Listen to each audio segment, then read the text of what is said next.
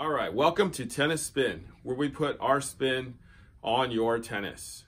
Viewer request. I'm gonna compare the Babolat Pure Aero Banana Edition to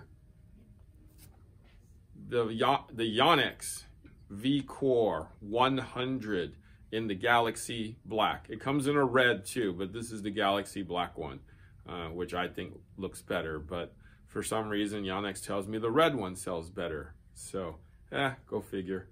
All right, so I've been curious about these two myself because when I demoed this a year and a half, 2 years ago, I was like, this reminds me of this racket. It cuts through the air so fast. It gives me a good amount of spin. The balance feels just like this racket. But I mean, I never had the time to, play with it and balance it and weigh it and all that stuff. But now's the perfect time, right guys? All right, let's try it out. Let's see what's going on with these rackets. Got my balance board out. Let's balance them out. All right, let's go with banana yellow.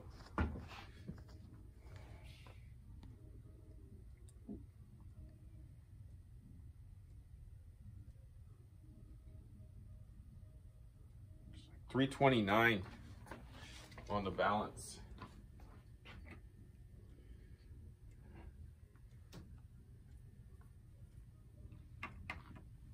Okay. The Vcore 100.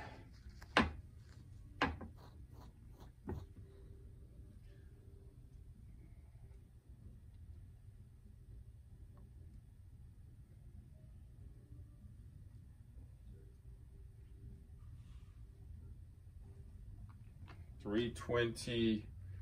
That's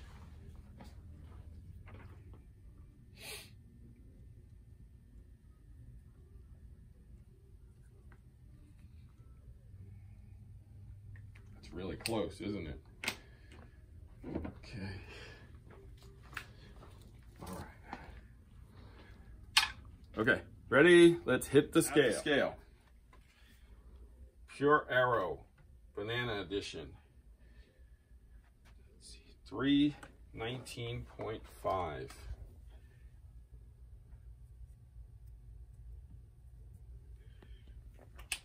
Swing weight.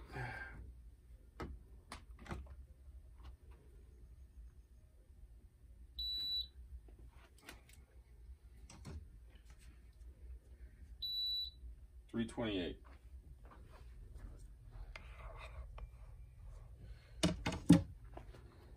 Try that again.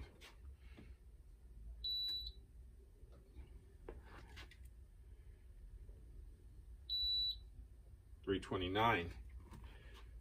Try it one more time.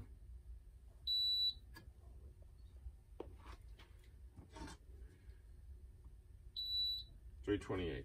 Okay. All right. So Yonex, 320 on the dot.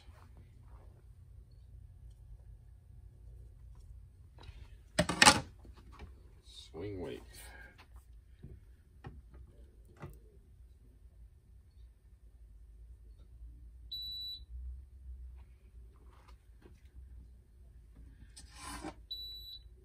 $323.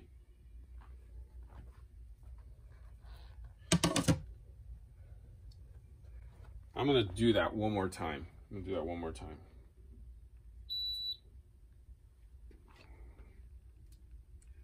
I usually don't show you guys when I do this, but since people are questioning the machine, I'm just gonna show you what I do to counteract the machine.